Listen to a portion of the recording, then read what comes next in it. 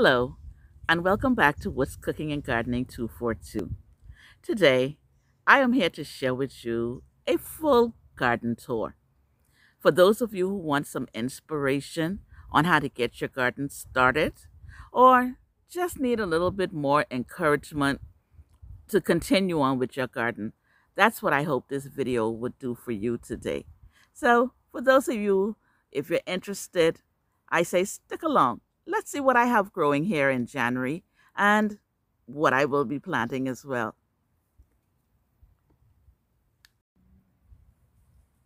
So here we go.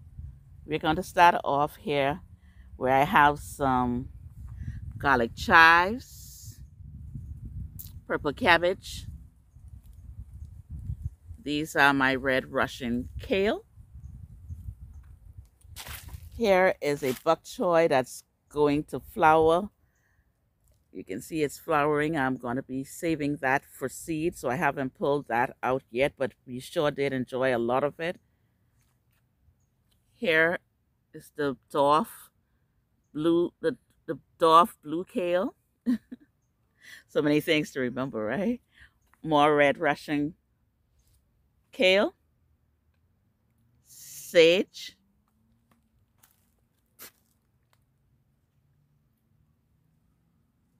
oregano. Then if you come right over here, we have our cabbages, lettuce that's just about done. I'm about to sow some more of those. And then between my cabbage, I have here some onions, more lettuce. These are my romaine lettuce. And here is my one kohlrabi that has sort of survived. The rest, I had some challenges with insects, so they are now gone. And if you look there, there's a beautiful blossom coming up here on some of my sweet peas that are now coming up. Over here, it's just a little section where I have some wildflowers, poppies. This is my orange zinnia, so pretty. One of my favorites are these pink zinnias. Here we have some wind damages, but you can see I have my string beans growing up on this trellis that was blown down this weekend with all of the winds that we had. Arugula. There we go. We have some tomatillos that's finishing up. Here in my pepper bed, we have some sweet peppers, marigolds, more sweet peppers, and in here we have eggplants.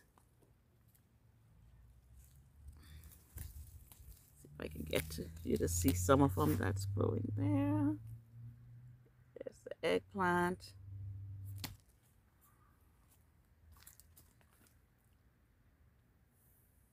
My eggplant. Over here,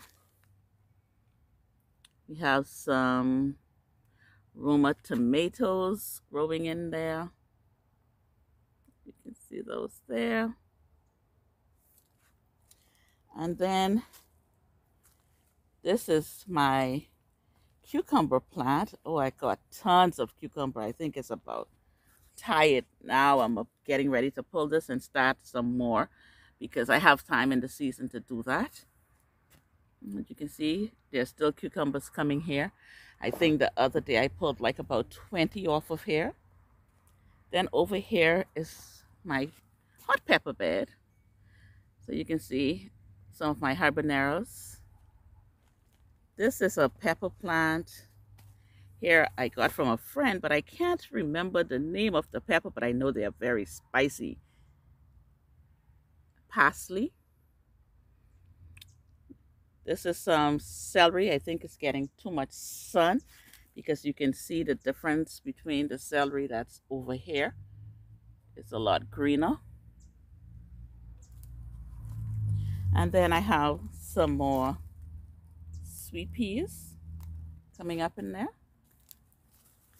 I thought it would have been cooler now, but it isn't. And then there are some dill and more of my hot pepper. I need to put a shade on this one because if you look here, you can see that it is being scalded by the sun.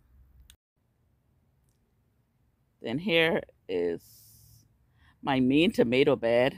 Tons of tomatoes in here. These are some Warren Yellow. That is, I believe, the Best Boys coming up in there. Get over here. Then there's more Roma tomatoes. Roma tomatoes, all of those are Romas. There are some more Best Boys down in here. And then the Pride and Joy.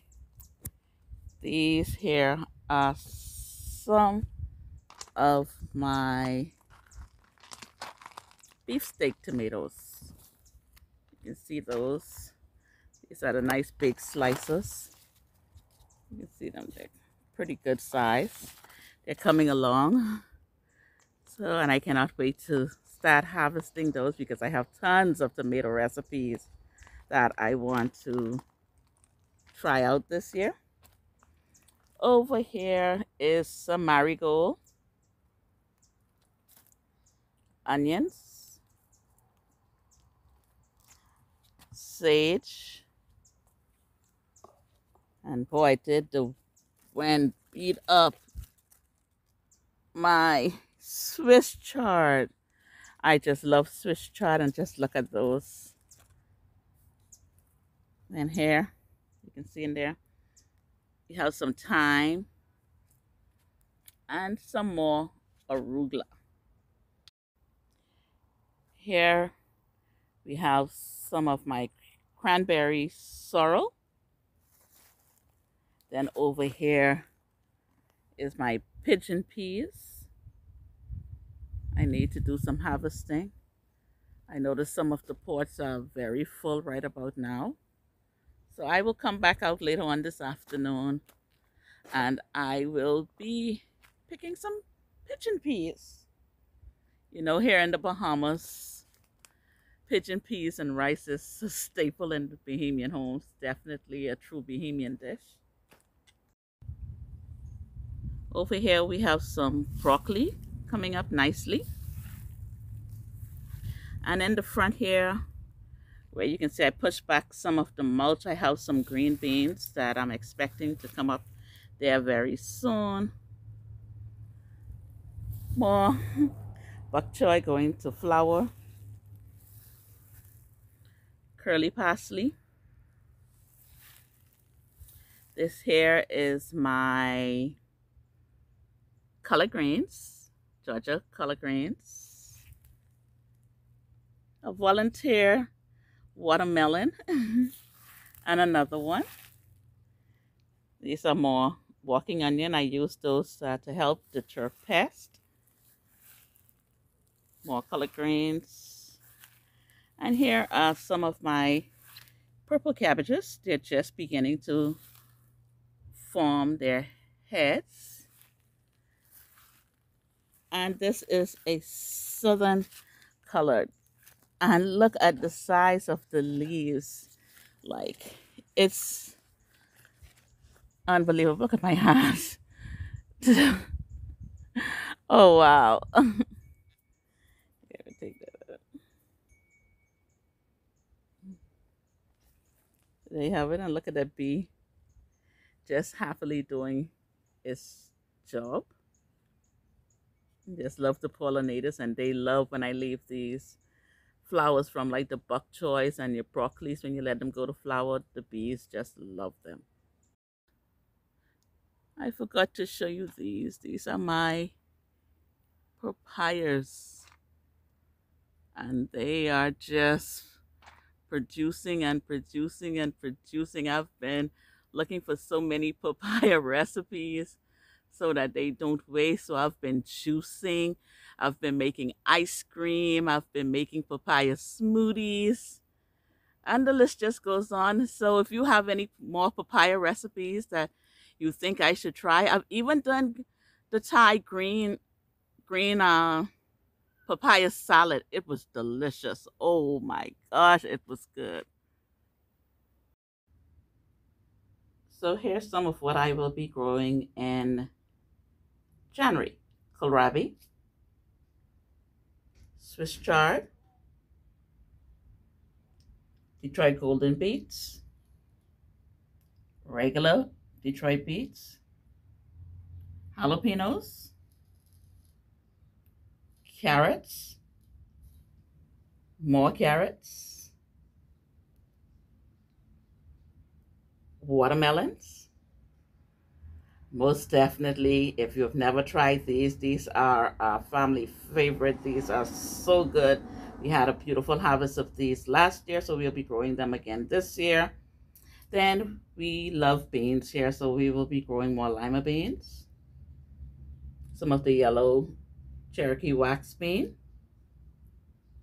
our favorite string beans, some Mexican red beans, some scarlet corona beans, and then for flowers, we're going to have some sweet alyssum, zinnias,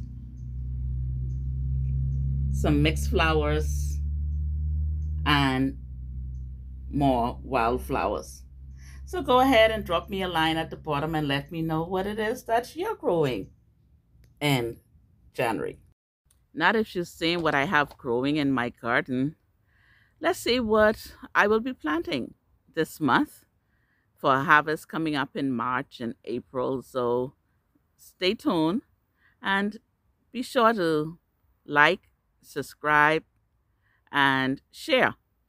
This might be helpful. I know online I had trouble finding information on gardening in the Bahamas, and that was one of the inspiration behind me starting this YouTube channel. And there was also a number of you asking me to share how to plant certain things, when to plant certain things. So I hope you enjoyed this video today. And until next time, keep on growing and let's make a greener Bahamas. Bye.